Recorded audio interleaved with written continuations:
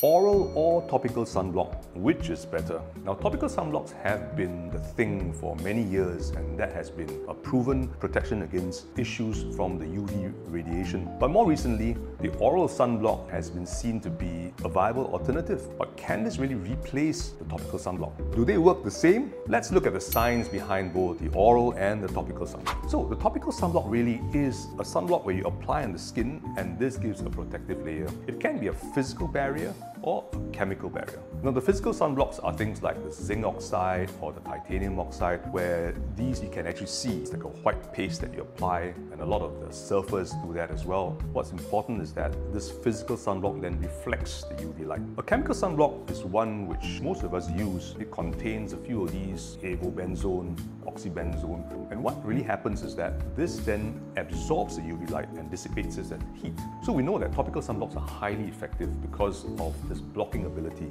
It's able to shield both UVA and UVB. The only important thing really is that you need to apply it, and you need to apply it regularly, especially when you're out in the sun. The recommendation is to reapply every 2 to 3 hours, especially when you have intense physical activity, you go swimming and stuff like that. How about the oral sunblock? Well, the oral sunblock really is a supplement. It has got various components that contain antioxidants and some plant-based derivatives. What these really do is to boost the body's own ultraviolet ray defense mechanisms, and it can help to neutralize these free radicals that come about. So the oral sunblock really works from inside. It reduces the oxidative stress and the inflammation, but it doesn't give you that protection from the outside. There is no barrier effect. So we can really look at it in these few categories. A topical sunblock is immediate. You need to apply it and it gives you that protection, whereas an oral sunblock, it's more like a supplement, and it helps your body to protect against the UV radiation by internal means. We know that the topical sunblock is really efficacious because it has that barrier protection against things like sunburn, whereas the oral sunblock cannot. Application-wise, you need to consistently and constantly apply the sunblock, especially when you're outside, whereas the oral sunblock really, you just consume it and over time it'll